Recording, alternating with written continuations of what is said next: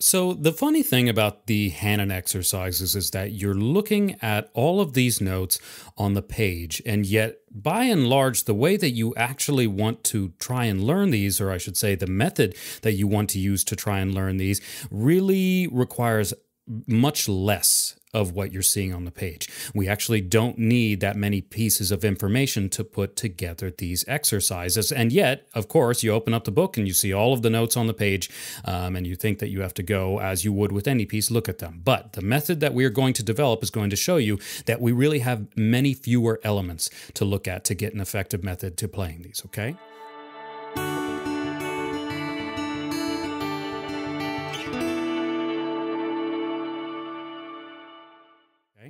So the first one we're going to look at is the number one. It's so famous that many young piano players, I hear young piano players playing this and they don't even really know where it comes from.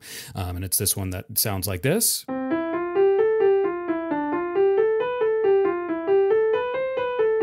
And so on and so forth. Okay, so what we're seeing with this one, which is demonstrative of the rest of the exercises, is that we start with kind of an adjusted close position, whereas our 5-finger close position is usually this. Instead of that, we're kicking our top fingers up one note so that everything is one note adjusted up after the thumb. And then when we come back down, we just bring our thumbs up. So we kind of end up crawling our hand up like this. And pretty much all of the Hanon exercises work exactly like this. It's an adjusted version of a 5-finger position, usually out to a 6th, though some of them are a little bit different than that. And then the way the exercise is constructed ends up having us crawl up the scale, which is a key piece of information we'll talk about shortly.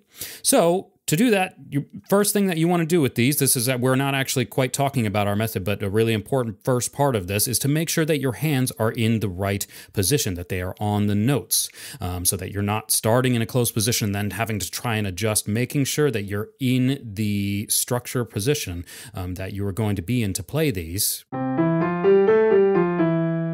is really quite important, because it's really easy to sort of get a little bit horizontally lost, by which I mean miss keys, especially in the later exercises for these, okay? So let's talk about specifically our method. So the Hanon exercises consist of 2 patterns. There is a pattern going up, and there is a pattern coming down. And all of the Hanon exercises are designed like this. We start with one pattern, we go up about halfway through the whole thing, and then we have a secondary pattern that's helping us descend the same way, okay? I'm going to go ahead and play through the entire first one here that you're seeing on your page here. I'm going to play through it just a little bit faster. Once again, as with our previous close position techniques exercises, you should definitely play these a little bit slower until you get used to them, but here is how the first one sounds all together.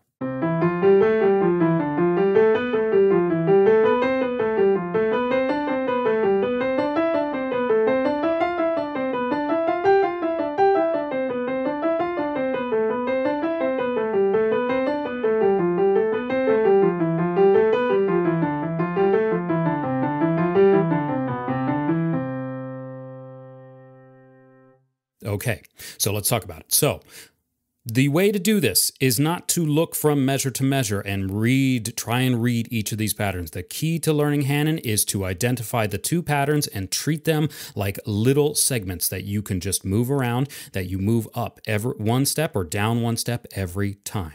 So you want to spend 80% of your time working on this, looking at these patterns and identifying them.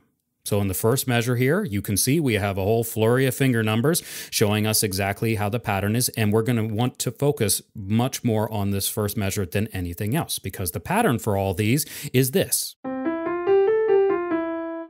And that's it. It's not this or anything else. It's not to that first beat. It is just this. And then we're taking that and moving it up for the second measure. And moving it up for the third measure. Conversely, if we go down to where we switch over and we have our opposite pattern, on measure 8 there, you can see we have exactly the same thing except switched, which is another very common guise for all of the exercises in the Hanon, is they're kind of, the descending pattern is usually some sort of variation, very, very close variation of the first. This one right here, the pattern is this.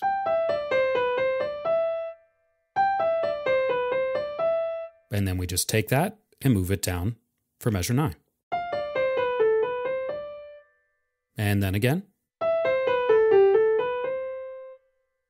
So this method of patterns, of looking at these patterns, is the way to think about learning all these exercises. Because if you apply that mentality, if you look at the first pattern going up in the first measure and the second one in the 8th measure, it's always going to be in the 8th measure is where the second pattern is going to start. And we'll talk about that in a sec. That is going to be your template. Don't think about trying to learn these like pieces. You want to try and use less of your brain, meaning trying to look at less notes so that you can get these going, get your hands moving much more efficiently.